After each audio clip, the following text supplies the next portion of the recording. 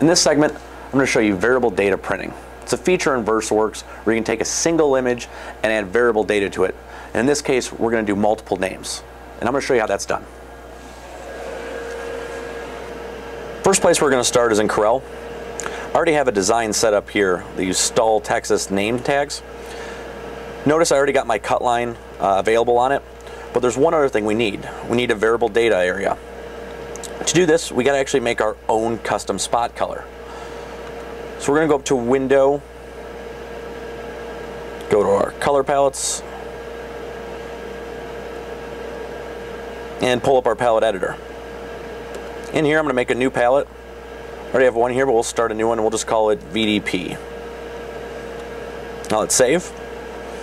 Once on this screen, we need to add a color. For this one, I'm going to go with some sort of blue.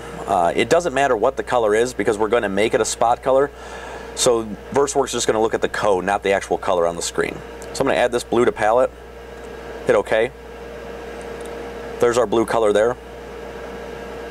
Notice though on the screen it's treated as process. This is making it an actual CMYK color. We need to actually change this to spot. After that we need to name it. Now this is really important. We need to make sure that the first three letters are capital V, capital D, capital P for variable data printing. After that we need an underscore and then whatever you like. For this case we're going to be doing names. So I'm going to go ahead and type in names. It's very important that we remember the exact spelling that we used here. Notice the capitals at the beginning after the underscore and a capital N for names. After this we'll hit OK. Now we got to add that palette over to our color palettes.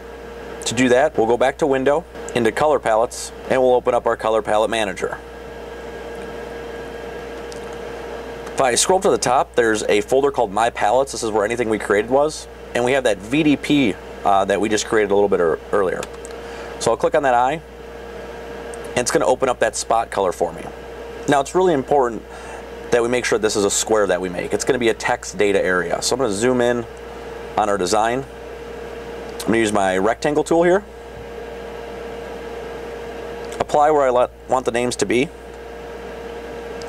And then make sure that the outline of this box is our VDP names blue color.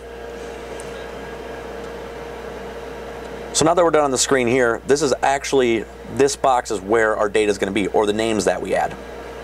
So now that this image is done, I'm going to go ahead and File, Export, and I'm going to save it as an EPS file on my desktop. Next thing we need to do is get a list of names together. So to do this, we're going to use Microsoft Excel. Already have a new spreadsheet started. Now it's really important here that this first spot, we call it VDP underscore names. Notice exact same spelling as we spelled that spot color earlier. Underneath this, we'll go ahead and list some names.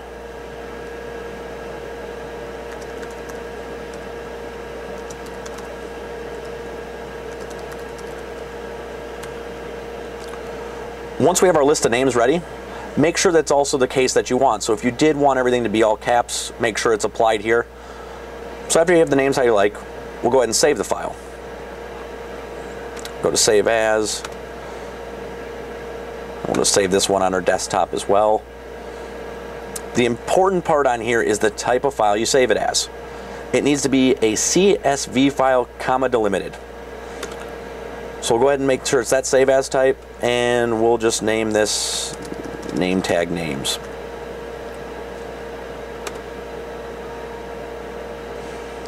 It'll say that some of the features might be lost. That's okay. Just go ahead and click yes when that does pop up. So after that, we're prepared to set up this job in VersaWorks.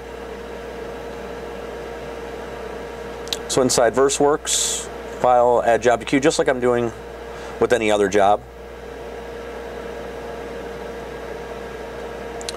And I'll pull up that name tag file. Notice in the special items, it did recognize our cut line, and then something that kind of looks like an Excel spreadsheet. It's variable data, so it will recognize that spot color as well. If I go into my job settings,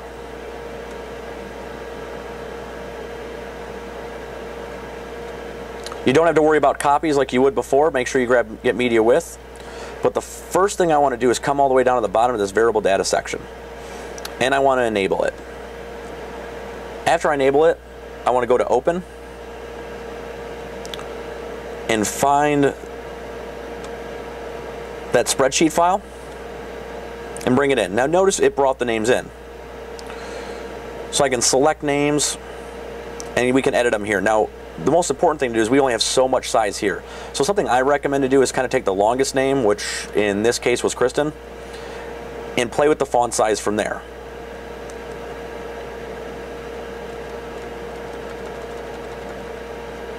So we say 28 looks good. We can select all the names at once over here and change them all to 28.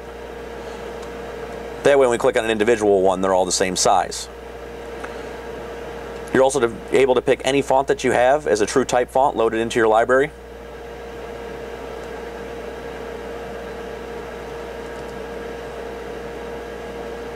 And you can apply them individually or to all of them if you like.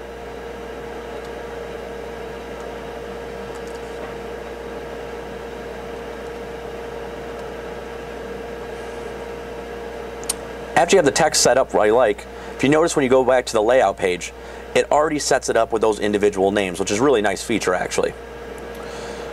After that, we can get our media width, make sure that you choose the proper media type, change our quality settings. And after that, we can go ahead and print it just like any other job. And after we sheet cut and weed the media, we have our finished product. And you can see we got the variable data there with all our different names that a customer's going to like, and it was less work for you as well.